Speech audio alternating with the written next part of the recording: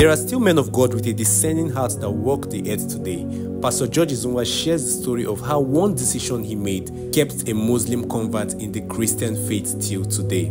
I believe this video will be a blessing to you as you watch in Jesus' name. People who are not amenable to change, who are not adaptable, lose their membership. A young boy's salvation was a funny thing for me. The young man got born again, wanted to get wedded and all of that, but he didn't understand much about the faith. He was already dating somebody. Are you with me? This is a boy that came to his wedding carrying his child. Some people think that fighting for righteousness, when they're destroying the thing God sent them. A young man ran to me and grabbed me. He said, Papa, hi, Abby. He was so excited and all of that. So while he was talking, his boss came out and all that. Then the whole place, the boss called the commissioner. This one, everybody just gathered. They knelt down in front of, Papa, pray for us. And the man was telling him, he says, this man that made me, was telling the government officials, that this man, his word put me in this position. So they were talking and gisting and prayed for them. I was walking away. And then, so the young man that ran out first said to me, do you remember me? So I kept quiet. He said, the Muslim boy. I said, I remember.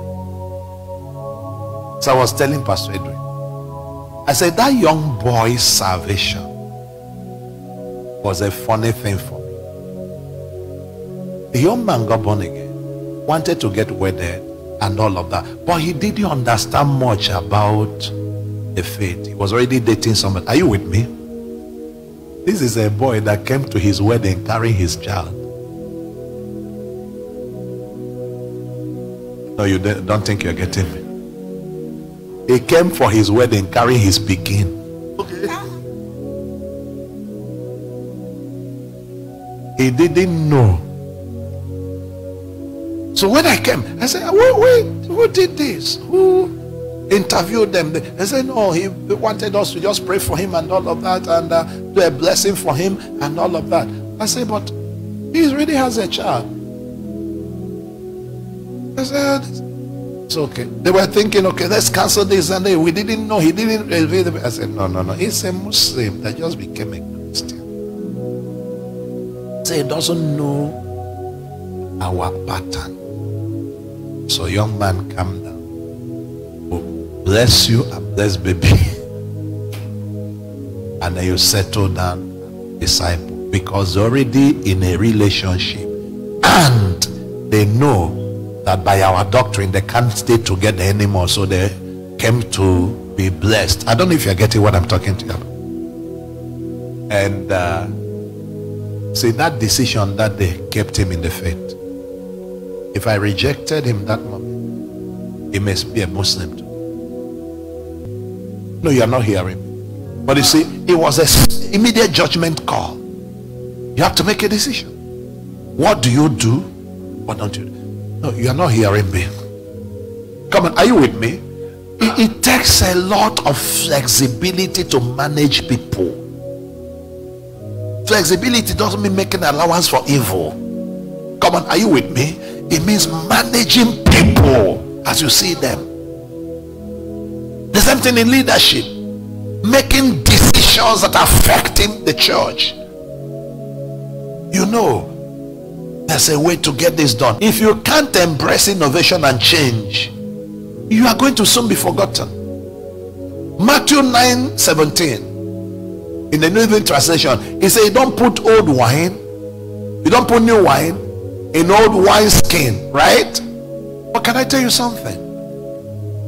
You can actually put new wine in old wine skin. How? First of all, take the old wine skin, put in water for some time. Because when you remove wine from a wine skin, it's leather, it becomes brittle. It begins to contract.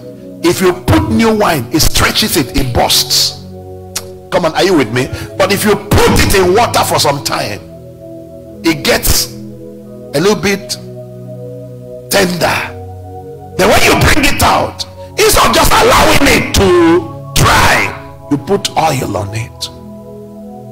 The oil refreshes the inside of the leather skin.